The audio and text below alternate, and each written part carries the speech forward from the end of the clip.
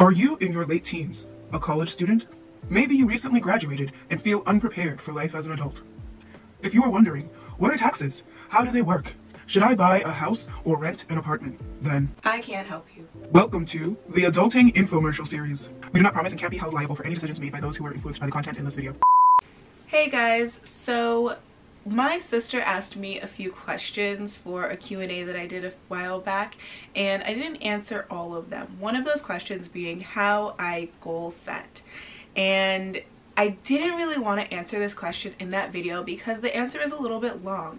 So first of all, prior to last year, I didn't set goals for myself. I had kind of loose plans of what I wanted to do. Like, I knew that I wanted to either live in Japan or South Korea. I knew that I wanted to learn a second or third language. I knew that I wanted to be a veterinarian. And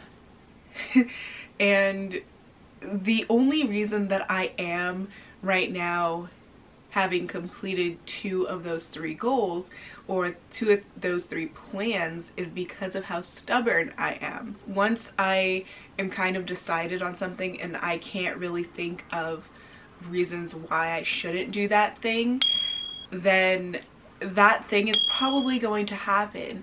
And you know, the veterinary thing is something that I did not go through with because I honestly was scared and a little bit self-conscious at the time, so that didn't happen. But because I didn't do that or didn't go through with that plan, I became even more stubborn about all of the other decisions that I had going forward. So I delved even more into learning Korean. I made the plan to come here to teach English because teaching was in the past one of the jobs that I kind of considered doing, and that's really just how I ended up here. Now, as of last year, I did start to do a vision board, and I actually had like a lot of success with that, but I will have to say that if it hadn't been last year, like if I had made a vision board in 2017, in 2014, in even in 2019, I don't think I actually would have completed any of the things on that vision board.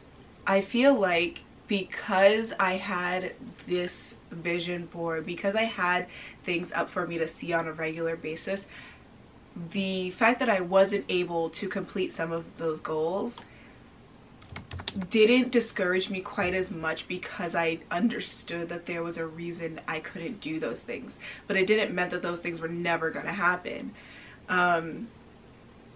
So yeah, like last year, I think just because of the mindset that I started the year with, I was able to fully embrace and use the vision board system to my advantage. And for the past few years, like while I've been teaching English and things like that, I have experimented with a few number of ways of like organizing and planning for myself on a daily basis. So I've done like sticky notes. I have relied pretty heavily on my phone at times.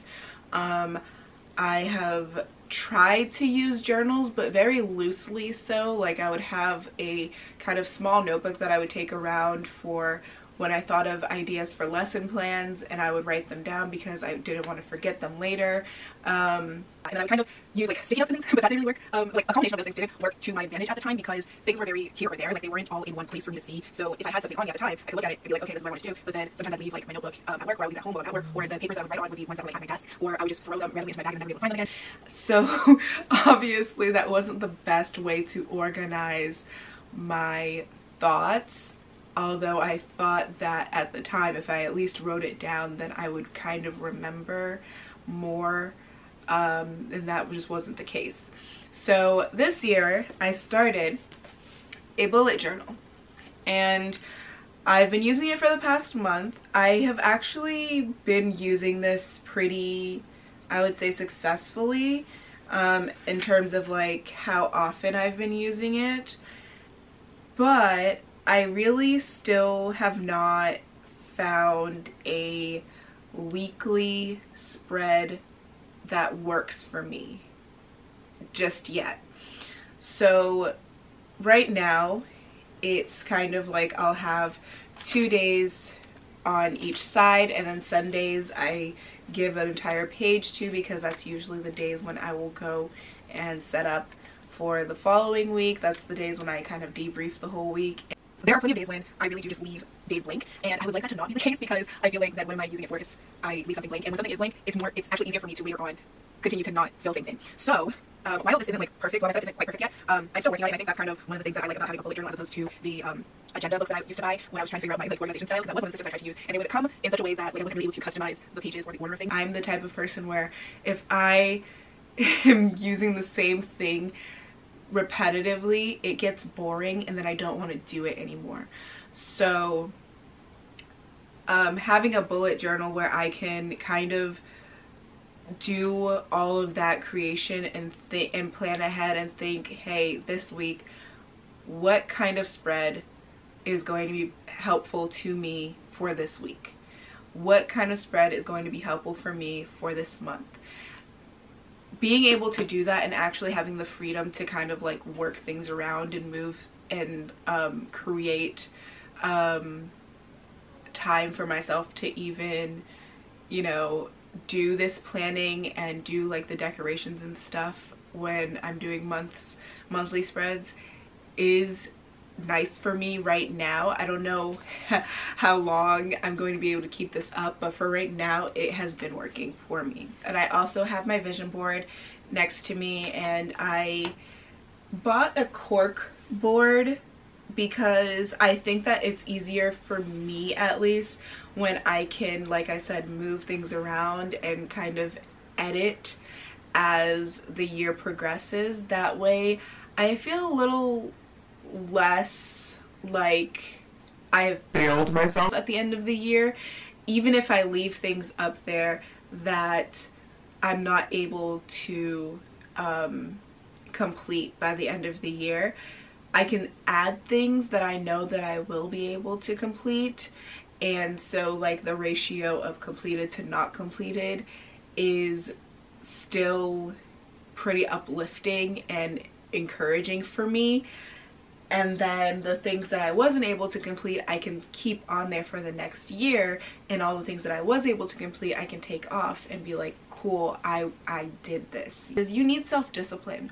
When you're testing things out and seeing what works for you and what doesn't, a lot of the times it could just be that you're lazy and you're not doing it to the extent that you should to make it a habit. Because being organized isn't something that everyone is born with. Like it's a habit that you need to build. It's a skill that you need to learn and practice.